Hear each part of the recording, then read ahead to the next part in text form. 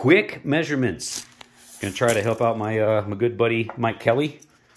My cross member in front of the axle is 4 1/4 center line to the back of that cross member clearance right there, and that clears a 75 tooth 35 pitch chain. My front cross member is 2 inches, 2 inches from front of the cross member to front of the axle. Camera angle doesn't really help it there. Trust me on that. That's 2 inches.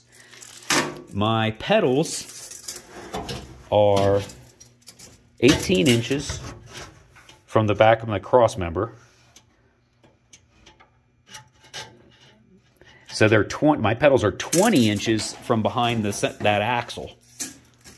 And I'm short, so you could go 19 or 18 inches, but I'm pretty stretched out.